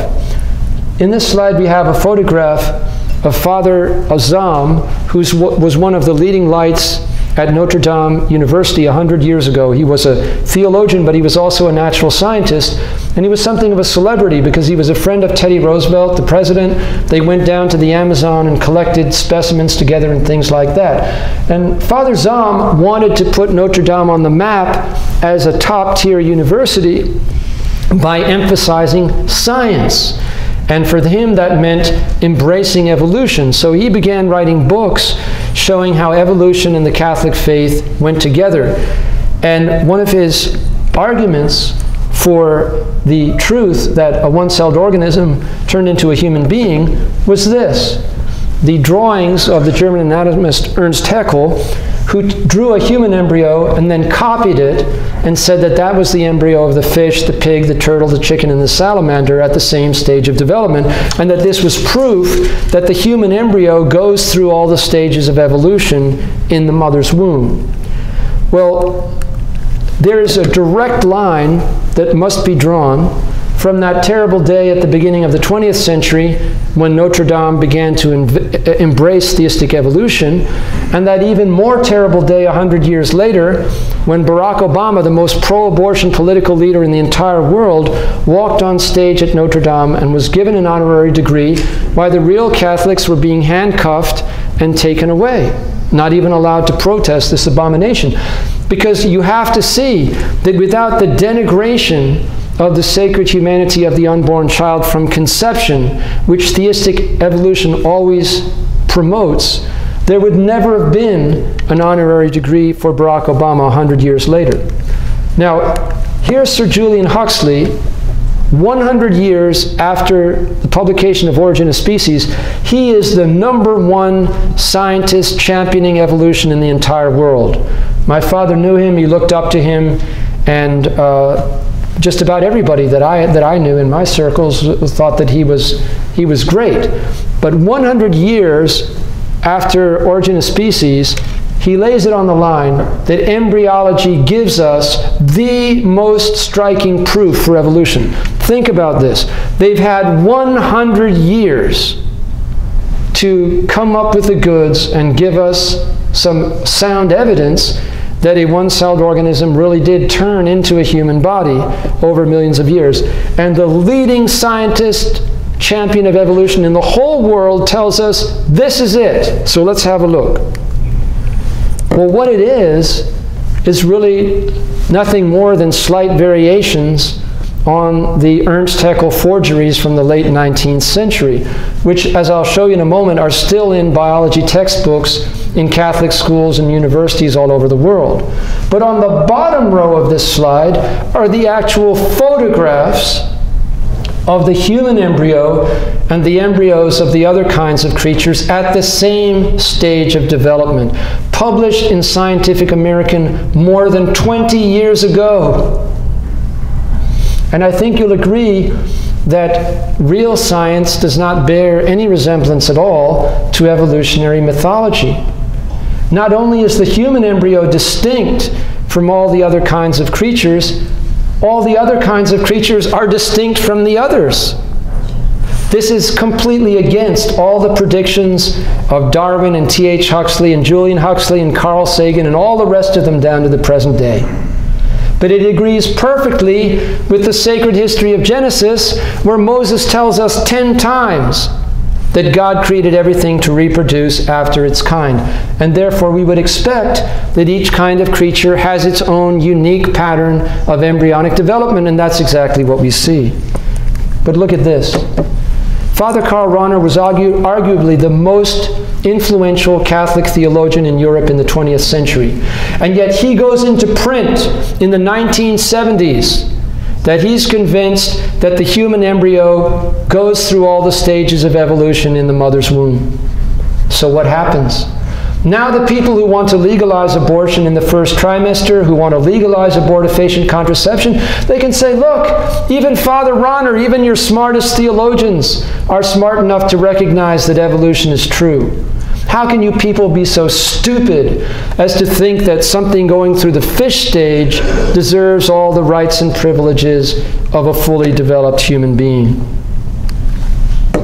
And this is a 21st century biology textbook, typical of textbooks that you'll find in Catholic schools and universities all over the world. And I'm ashamed to inform you that it was co-authored by a prominent member of the Pontifical Academy of Sciences. And look at the caption. Not only do the drawings look strikingly similar to Ernst Haeckel's 19th century forgeries, the caption tells students that all vertebrates start out with an enlarged head region, gill slits, and a tail. This is complete garbage. What are called gill slits have nothing to do with breathing. They develop into the pharyngeal arches in different parts of your facial anatomy. And the tail is just the base of the developing spine. It doesn't have anything to do with being a relic of when we were reptiles. But what happens to our young people when they're taught this nonsense? They are conditioned to believe that evolution is true and that you don't have a complete human being from the moment of conception. And doesn't that help to explain why studies show that Catholic young ladies are just about as likely to have abortions in this country as their atheist girlfriends? Because they're taught the same evolution, they get the same evolution indoctrination in most of the Catholic schools that they get in the public school.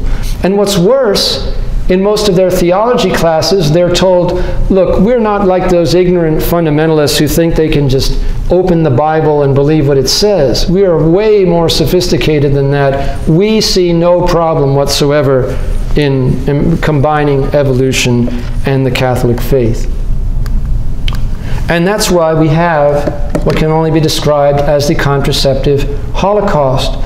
Because as you know, we have 40 to 50 surgical abortions, but by conservative estimates, we have at least 5 times that many little boys and girls who are being murdered in their mother's womb by different forms of contraception that do not contracept. Quite often they allow conception to happen, but they create such a hostile environment in the mother's womb that the baby dies. So our Heavenly Father has to look down on a world in which over 1/4 billion human beings are snuffed out in their mother's womb. And He listens to hear someone in His church saying something about it, and He hears almost complete silence. And a big factor is that theistic evolution has desensitized us to the sacred humanity of the unborn child. And here's Francis Collins, the founder of Biologos, which is the principal think tank that promotes theistic evolution among Catholic and non-Catholic universities. One of the leading theistic evolution websites for Catholics took a lot of money from this entity. But is it a coincidence that Francis Collins and his subsequent leaders who came after him have gone on record saying that they're excited about the breathtaking prospects for embryonic stem cell research? What is embryonic stem cell research? Where you take a tiny little boy or girl, tear them to pieces, and use the parts to benefit some stronger, less vulnerable human being. So if we have the contraceptive holocaust, and we do, it is inseparable from the indoctrination into theistic evolution that has taken place decade after decade for a long time within our own community. So I'm just going to close. I have so many things I would love to share with you, but I just do not have the time, except if we can do it in the Q&A. But I just want to answer this one question, because people will say, well, in the end, what difference does it make? What difference does it make whether I believe that God created everything the way the church fathers and doctors believed, or He used this long process of evolution? What difference does it make as long as I believe that God did it? And this is the bottom line. St. Thomas Aquinas answered this question a long time ago. In the Summa Contra Gentiles, he teaches that those who say that it doesn't matter what you believe about creation as long as you have a correct opinion of God, he says that is notoriously false, because an error about creation is always reflected in an error about God. So what is at stake is the character of God, that's all. If you reflect even just on what you've heard tonight, you will see that the God of creation is a totally different being than the God, little g, of evolution. The God of creation is the God of life, love, and truth. The God of evolution, little g, if you reflect upon His character, He is the God of death, destruction, and deception. And I want to emphasize the deception, because now there's a researcher at Georgetown who's specializing in interviewing young Catholics who are leaving the church in droves to find out why they're leaving. And what he's finding is they're losing their faith at younger and younger ages. And again, they're citing the fact that science teaches them something different than what their faith tells them. What's his remedy? He says we need more people teaching Big Bang cosmology and evolutionary biology in our Catholic schools, and then we could show them that there's no contradiction. But I'm sorry, most of our teachers have been teaching this stuff for the last 50 years, so this cannot possibly be the solution. In fact, the solution is to stop teaching it and to start teaching the truth that is the foundation of our faith, and showing that sound science supports and confirms this beautiful doctrine. But the deception that's built into theistic evolution must be understood, and then I'm done. You see, when you teach a young Catholic that theistic evolution is true, that God used this evolutionary process and hundreds of millions of years of death and destruction to evolve the bodies of the first human beings, what you're telling them implicitly is that God allowed His church to teach a completely false account of the origins of man in the universe for 1900 years at a very high level of authority. Then, instead of raising up saints and scholars from within the church to enlighten us, He raised up godless men like Charles Darwin and T.H. Huxley who hated the church and wanted to destroy her, and he used them to enlighten us so that we could finally understand how God created the world. Look, young people are not stupid. If that's the case, who in his right mind would stay in the church? Because we're teaching our own children that God's not trustworthy, the church isn't trustworthy, the Bible's not trustworthy. Who are the trustworthy ones? The godless scientists. I'm sorry. We have to come to our senses because we are a church headed for extinction. If we continue on the path that we're on, we won't have any young people left with an integral faith. So I don't expect you to take my word for anything that I've said. I hope and pray that you'll make your own investigation. But all I ask is if you come to the conclusion that what we are defending is the truth, I hope you will get into the fight, because we are never going to build a culture of life on any other foundation than the true Catholic doctrine of creation.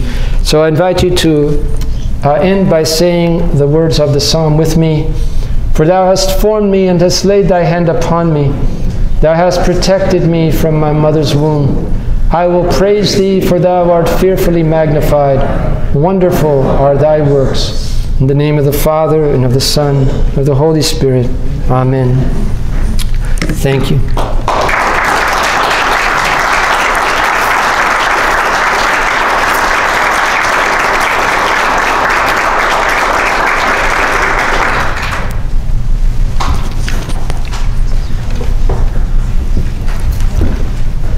Thank you so much, Hugh. I'm sorry. Thank you. And then also, once you're done doing that, or you don't have to, but if you do, just drop your envelope outside the hall. There's a clear box. It's a see-through box. Just drop your envelope in there, and we'll take care of that when we leave. And also, there's an evaluation form. One of our volunteers was able to get most of your, how did you hear about this event type questions on the way in. Thank you so much for your help with that. And that's Jaylene. She's in the back of the room. Thanks so much to Jaylene for taking time out of your night. I hope you learned something too. If you could just fill out that evaluation form and let us know how you heard about the event. Josie Zignago, our communications director, she put a lot of hard work into this, and we're always curious to know how people found out about it. And with that, I'll bring it back to Hugh for the Q&A section of the talk. If anybody needs to leave, you're certainly welcome to at this point.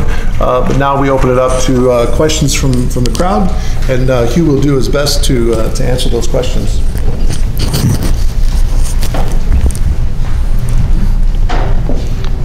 If anybody wants to ask a question, yes, ma'am.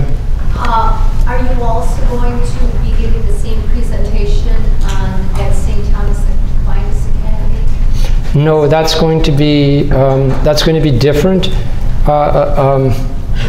And if you could, do you know Angela? Yes. Okay, if you could just see Angela afterwards, she could give you a good outline of what I'll be talking about there. Yes, ma'am. Do you have any special book about some of the things that you talked about today and the other things that you're going to be talking about? Okay, the question is, do we have a special book that talks about these matters and other things that I'll be talking about? Yes, we do. Unfortunately, one of my boxes of books disappeared on the way here from Virginia, so I don't have a very big inventory, but here's what I would say. The book that Pro-Life Wisconsin printed out for you, If You Believe Moses, You Would Believe Me, that really is a very good overview of this subject, so I encourage you to read that. But if you want to go, beyond that, there are a number of books on our website that really give an excellent in-depth treatment of the creation-evolution controversy from a Catholic perspective. One is called A Catholic Assessment of Evolution Theory by John Wynne. I have a priest friend who was teaching sacred scripture in a seminary, and he told me this book should be given to every rector of every seminary in the entire world, and I agree with him. It's a really amazing, in-depth treatment of the controversy from the perspective of theology, philosophy, and natural science. Then we have a book called The Doctrines of Genesis 1 to 11 by Father Victor Warkowitz, who has a PhD in physics as well as 2 degrees in theology. And Bishop Robert Basha, whom you know because he's one of our strongest pro-life champions among the bishops here in the United States. He actually wrote the foreword to that book. And that is an excellent compendium of doctrines that are derived from the first 11 chapters of the book of Genesis. And that's also available as an e-book. Both of those are available as e-books on our website. So if you want something that's really in-depth, those are the 2 books that I would most highly recommend. Then we have books that are more focused on particular topics, like Father Ripperger's book on metaphysics and evolution. Genetic Entropy by Dr. John Sanford, one of the most famous plant geneticists in the world, is the best refutation of biological evolution that I've ever seen. That's an amazing book. And we have other books that focus on particular topics, but the 2 that I mentioned are the best overall treatments of the subject. So if there's something in particular that you're interested in, I could refer you to specific articles on our website or specific materials that we carry. Just one other I'll mention, because this is very important.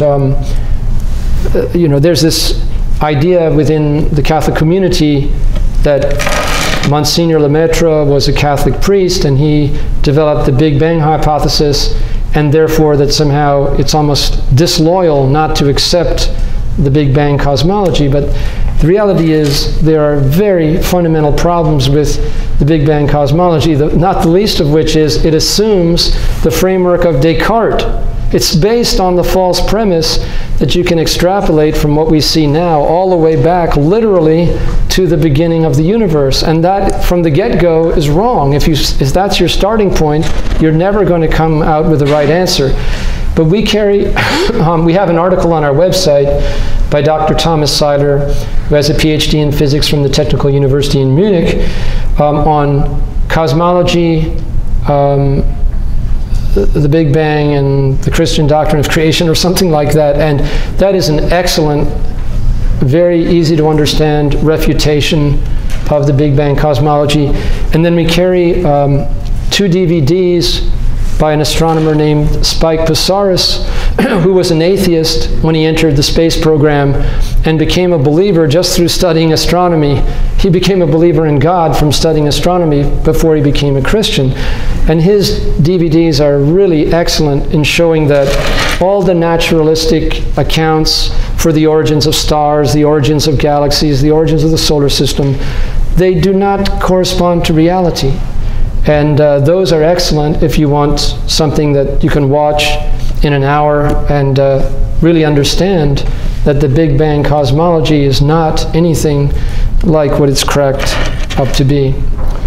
Anybody else?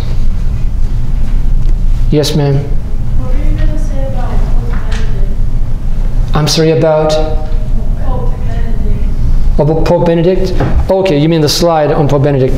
Okay, what I was going to say about Pope Benedict was that a few years ago he went to Ireland, and at that time the mass media in Ireland was constantly talking about abuse that had gone on, and it was just reveling in this. And the Pope in that slide, he makes the statement, how can we explain this? That people who offered the Holy Mass every day, you know, who did all these exterior acts of worship, could then turn around and commit these acts these abominations on innocent children. And the reason I have that slide there is that he says, I can't explain this, but I truly believe that we can explain it. And it's important enough that I'll back up to there and I'll show you why. Because I think this is very, very important to understand. So here's the slide. He's talking about all these abominations that were perpetrated by members of the clergy and consecrated religious in Ireland, which have contributed to the almost total destruction of the faith in Ireland. I've been over there a number of times, and it's absolutely beyond belief. But this is not difficult to explain, and I'll do it in 2 minutes with a few slides. You see, this is the man that was raised in a devout Protestant home here in the United States. Then he went to university. For a while, he held on to his belief in God, but finally he caved under all the evolutionary indoctrination, became an evolutionist and an atheist. He got his doctorate from Harvard, and then he founded a new science, the science of perversion. But what many people don't realize is that the way he got funding from the Rockefeller Foundation to begin this diabolical project was completely on the basis of evolution, because the premise of this man and his confederates was that, back in the Middle Ages, we had this quaint idea that God created man, and he created him with a certain nature, and there were some actions that were in accordance with that nature, which were good, but there were other actions that were not in accordance with it, which were abnormal, unnatural, and evil. And so their position was, we're liberated from that now, because we know that we've come to be through a process of evolution, and we know that our cousins, the bonobos, the chimpanzees, and the gorillas, they do all this kind of behavior that back in the Middle Ages we used to think was unnatural. But thanks to evolution, we know that it's actually natural, normal, and good. And that really was this quote-unquote scientific basis for his getting funding to support this diabolical project. But look at this. It's bad enough that Kinsey and his associates, with their bogus diabolical research, were able to get the criminal code changed and the medical code changed and the psychiatric code changed, so things that really are unnatural and abnormal are now made to be natural, normal, and good. The real, just mind-boggling, heartbreaking abomination is that this same diabolical non-science was embraced by so many of our own Catholic intellectuals. Here we have Father Kosnick, who was the dean of a Catholic seminary here in the United States at the height of the abuse that was going on. And he publishes an article in the Journal of the Catholic Theological Society of America, and this is his conclusion. He concludes that the behavioral sciences have not identified any sexual expression that can be empirically demonstrated to be of itself in a culture-free way detrimental to a full human existence. He says, empirical science hasn't shown us anything you can do that we can really say it's harmful. Now, we know that from the beginning of the church, the devil has always attacked with his minions, priests, and consecrated souls. There's nothing new about that. But what's new here is never before did we have quote-unquote science giving people an excuse for giving in to those temptations. And that's what we have. These are the people who are training seminarians, and don't think that this has disappeared from the seminaries. It hasn't. And it's all based on evolutionary pseudoscience. It has no credibility whatsoever except on the basis that evolution is something real that happened. And look at this. Bishop McHugh was put in charge of family life matters for the Bishops' Conference here in the United States. And he was the person who worked with Planned Parenthood educators, miseducators, to bring godless sex education into Catholic schools throughout the United States of America. How is that possible? How does the bishop in charge of family life work hand in hand with godless Planned Parenthood sex educators to develop such sex education programs for Catholic schools? Well, here's the answer. I'll translate it from gobbledygook into English, but I'm not changing his meaning. What he's saying here is, we know that at this point in our evolution, the union between man and woman is the normal way that babies come into the world. But, he says, we can't rule out that in the future there could be wonderful evolutionary breakthroughs that would result in children coming into the world some other way. You see how profoundly disordered this is, because our Lord Jesus Christ said, what God has joined together, let not man put asunder. And that doesn't just mean the husband and wife, although of course it means that. It also means the unitive and procreative dimensions of the marital union. But what has he done? That's exactly what he's done. Because he doesn't accept the truth that God created one man for one woman for life, that God created marriage and showed the union between them by the very way he created the woman from the body of the man. Because he rejects that as a myth and embraces the quote-unquote science of evolution, he's perfectly fine with the idea that the marital union is only a temporary thing, temporarily associated with procreation. So in his mind, he's already got the contraceptive mentality, because he thinks that science has proven that the unitive and procreative are not inseparable from the marital union. And here's the culmination. At the Synod on the Family, Cardinal Baldessari was made the moderator of the Synod. If you don't think there's a lot writing on this, just look at this. When the members of the media asked Cardinal Baldessari, Your Eminence, how can it be that the delegates are spending so much time talking about how to find a way to give Holy Communion to people who are living in adultery or people who are living in unnatural vice? His answer was, look, don't be scandalized if there is a cardinal or a theologian saying something that's different from the so-called common doctrine. That doesn't imply going against. It means reflecting, because dogma has its own evolution. That is a development, not a change.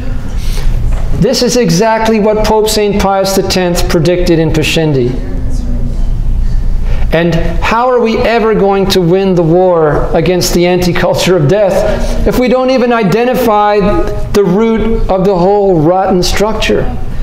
We're just like doctors endlessly attacking symptoms and never identifying the cause of the disease. We can be the most dedicated, devoted people in the whole wide world, and we'll still never get anywhere. But the minute you start, just go out into the world and start showing people that evolution's a fraud, and see what the devil and his demons do to you. And you'll learn very fast that this is one thing that they do not want you to speak about. So that's why I'm here. And I thank God that Wisconsin Pro-Life had the fortitude to do what very few organizations like yours have been willing to do, because they get shut down. I can't tell you how many times we've been invited to speak in many different places, and the calls come, the angry people, these people are fundamentalists, this is a disgrace that you have them, and we get shut down. And the devil's happy. Then he says, yeah, go ahead, talk about chastity or talk about how terrible abortion is, because it's fine with me, because you haven't done anything to what really is giving me my hold on these people, so go right ahead. But once you identify this as the root of the whole anti-culture of death, That's when the real battle begins. But he's done for. Once we recognize that that's where we need to concentrate our forces, he doesn't stand a chance, because the truth is 100% on our side. Anybody else? Yes, ma'am.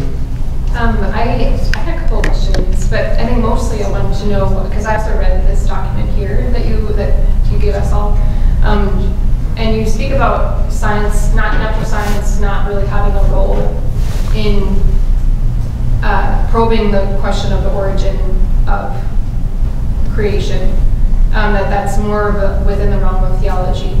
Right. And that natural science really comes in after that. Correct. So I guess then I wonder then, what is the role of science in this question? Because it seems that really any time that science asks a question about the nature of creation, it's getting into something evil and diabolical. And I don't think that's a fair assumption to make. I think there are times when science can ask in a beautiful, freeing, questioning, wandering way, consistent with the truth, and ask without assuming anything about God.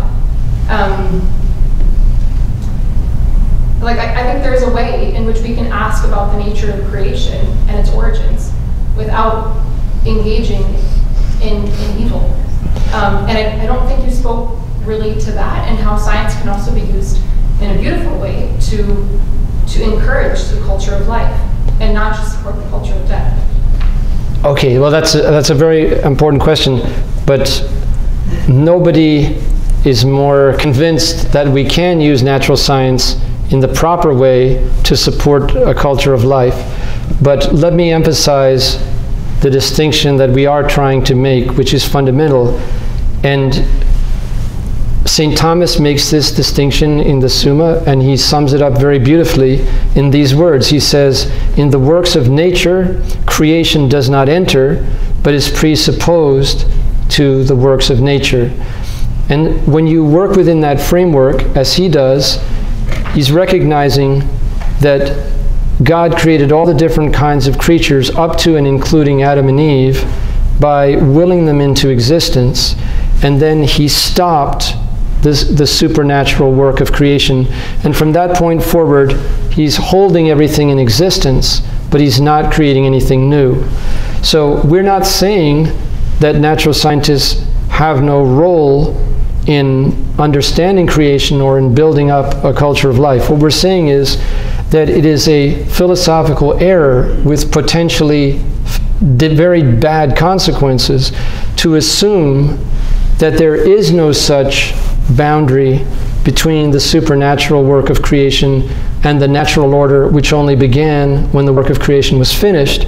Because if you make the assumption that St. Peter warned us against, and that Descartes and Immanuel Kant and the Enlightenment philosophers promoted, and you hold that the same material processes and natural processes that are going on now have been operating in more or less the same way from the very beginning of the universe, then you're going to think that it is possible to extrapolate from what we observe here and now to explain how everything came to be. And not only is it impossible, but the answers that scientists have come up with, when that's their starting point, have had very negative consequences. And I've only had a little bit of time, so I haven't been able to show you more than a few, but I think hopefully the few that I've... There are really positive consequences, though, that have come out of evolutionary hypothesis. Okay, well, this is where I think another distinction needs to be made, because we can look at any scientific discovery that has had constructive results in the last 150 years, and I believe that it will be entirely possible in every case to separate that entirely from the evolutionary framework. Let me give you an example that I think... all sorts of scientific discoveries happen that way. But the thing is, if you actually examine them, it's not that the evolutionary presuppositions are not aiding the research. let me give you an example.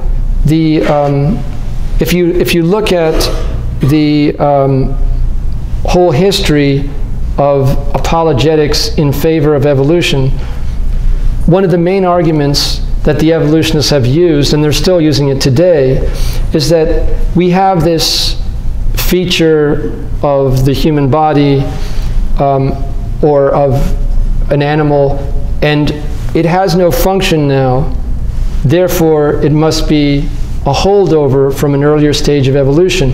When I was a child, if you had even a couple of infections in your throat, it was absolutely standard practice to be recommended to have your tonsils removed. Why?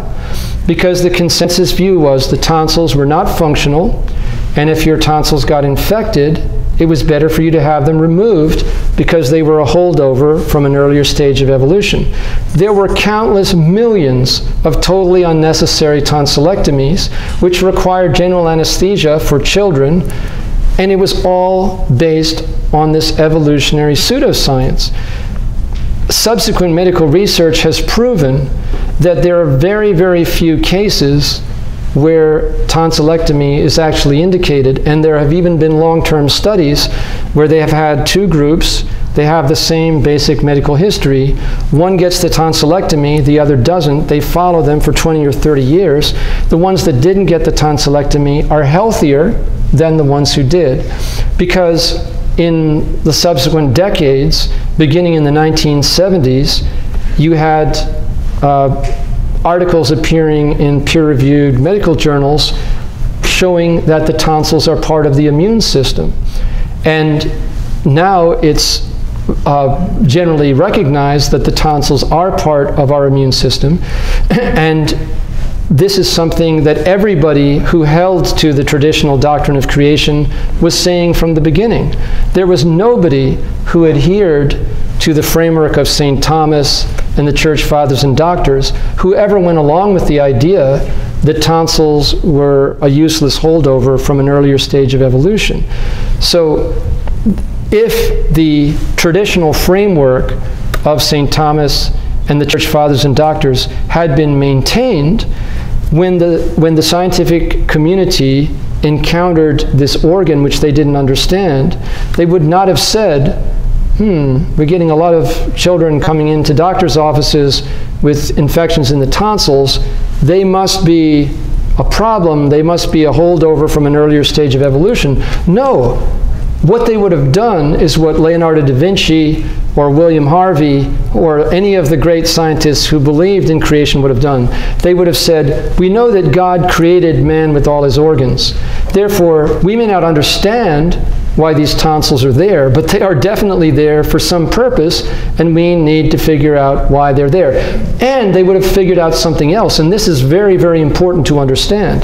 They would have also said, look, if we are getting so many young people coming into hospitals and doctors' offices with infected tonsils, we can't blame the tonsils. We can't blame God's handiwork.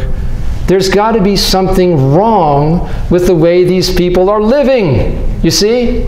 But they never said that, because the consensus view was the tonsils are a useless holdover from evolution. If they're causing you problems, take them out. It won't make any difference anyway, because at our stage of evolution, they're no longer functional. Just think about it. If we had maintained the traditional Catholic framework for doing scientific and medical research, they would have been saying, what is it that we are doing wrong in the way that we live, in the way that we eat? And what they would have found is that the problems with the tonsils are directly related to bad lifestyle, to poor diet, to poor nutrition, to lack of exercise, and all the things that characterize the typical American way of life at the beginning of the 21st century. And maybe if we had awakened to that back in the 1920s and 30s, we would have started to address those problems instead of shifting the blame for them onto the poor old tonsils, which we simply cast in the role of useless holdover from earlier stage of evolution. We have an article on our website, The Negative Impact of Faith in the Evolutionary Hypothesis, on scientific and medical research.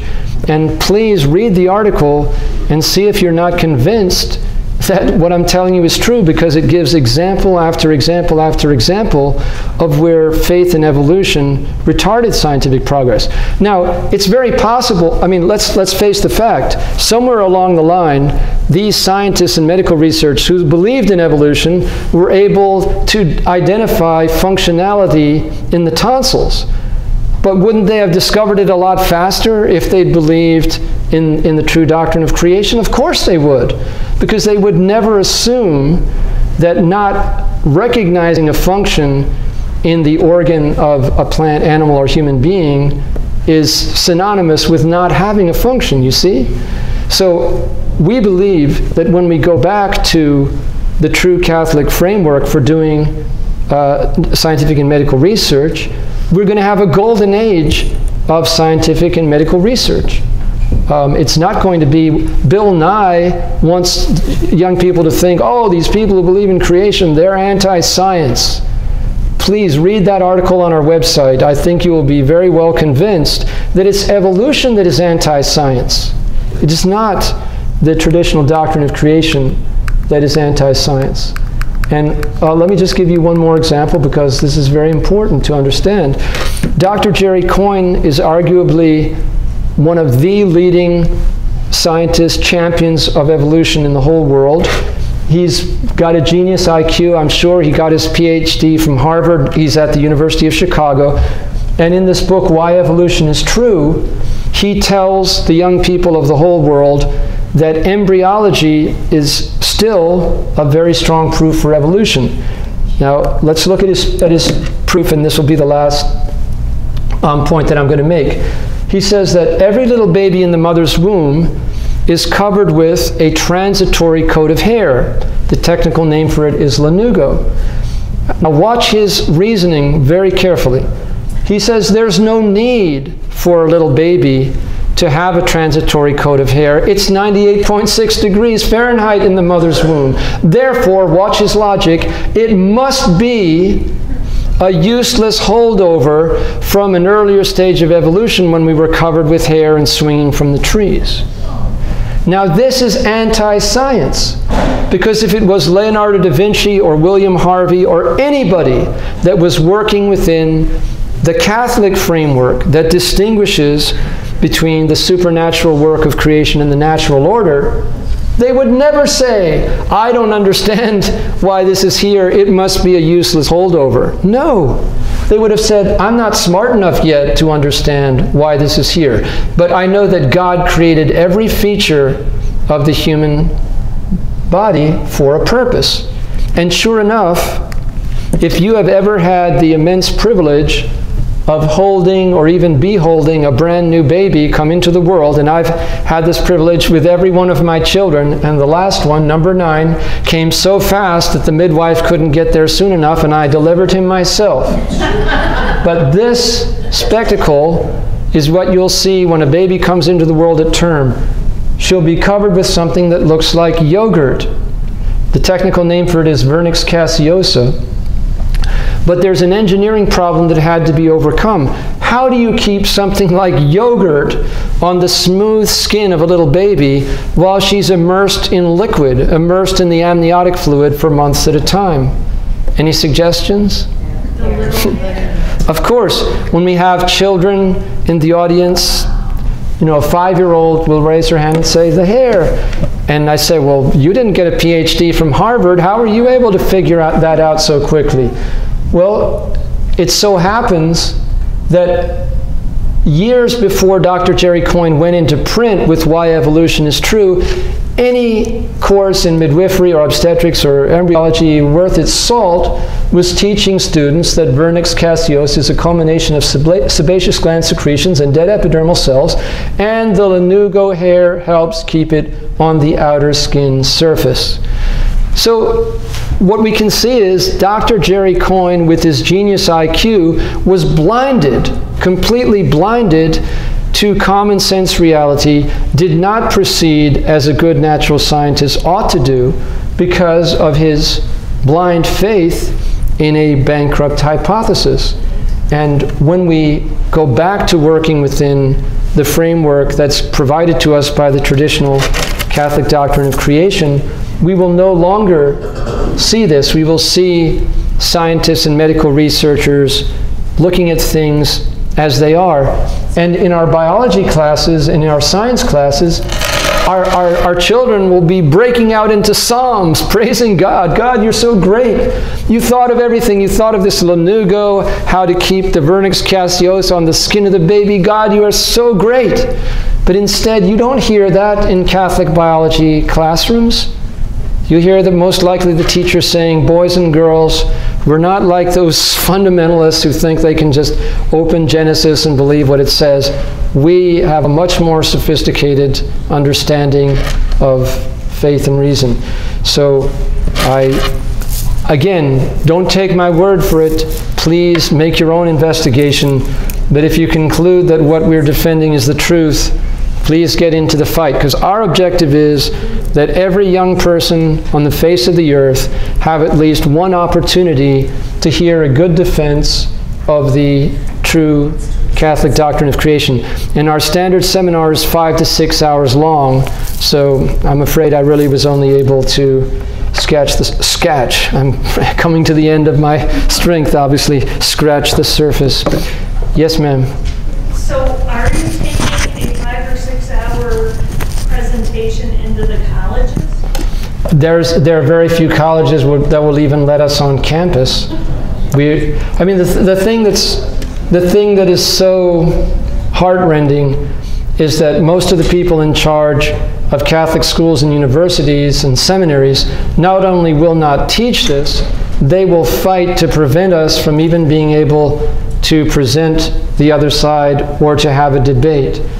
And but if you can find a venue where we could present our whole seminar, we'd gladly go at no expense to the institution to present it. All right, I think I need to let you go home. So thank you. I'm sorry. Yes.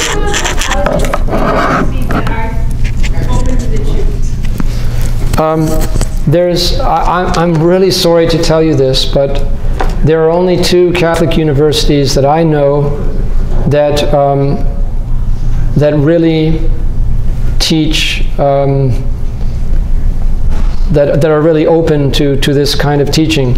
One is Gustav Siebert Academy in Germany, which was founded by a German philosopher named Alma von Stockhausen with the help of Bishop Ratzinger, who later became Pope Benedict. And it's kind of a long story how they came to reject evolution, but I just don't have time to get into it. Recently, however, they were shut down because the Green Party was elected into office in their part of Germany, and the Green Party representatives came to Dr. von Stockhausen and to the rector and said, you can continue to operate as a university, but you must sign this agreement. You know what the agreement said? The agreement pledged them to accept that there is no absolute truth. I suppose they had a clause, except that there is no absolute truth. But at any rate, they couldn't sign the document, so they literally got shut down because they wouldn't agree that there is no absolute truth, except that there is no absolute truth. Now, the other university that I know that that teaches this, that allows us to address the students directly, is a small college in Ireland. Ireland is going under. It's in a total disaster, but this little college, Newman College, was founded by a super pro-life lady named Kathy Sinnott, who was a member of the European Parliament, and they're actually teaching this, or at least allowing it to be taught, and their main theologian, Father Thomas Crean, is one of the few Dominicans in the whole world who actually upholds the true teaching of St. Thomas on creation and who rejects evolution. Let me just end with something in connection with that, because this is pretty sobering. When Ireland had the referendum on unnatural marriage a couple of years ago, some of my friends over there invited me over to give talks in different places to try to inspire at least the lay faithful to get out and fight for natural marriage. They could only arrange one venue in the whole country because everybody was terrified of activists meting out retribution against them for allowing me to give this terrible talk in defense of Adam and Eve and the basis in theology, philosophy, and natural science for natural marriage. So what happened in the referendum? The church was pretty much silenced, and 95% of the young adult voters voted to make unnatural marriage exactly the same before the law as natural marriage. Now, we're talking about Ireland. Virtually all of that 95% were baptized Catholics, made their first Holy Communion, went to Catholic school or CCD. How could that happen? Simple. They were all taught evolution. Every last one of them was taught evolution. It's virtually guaranteed. And so it's easy for them to just throw away the whole traditional teaching of the church, because on that basis, it's just easy to believe that, well, we've evolved, we need a new morality, we need a new law, we need everything new to accord with the new stage of evolution that we've reached.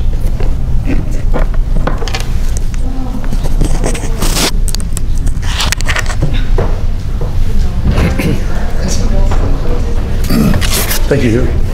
Thank you.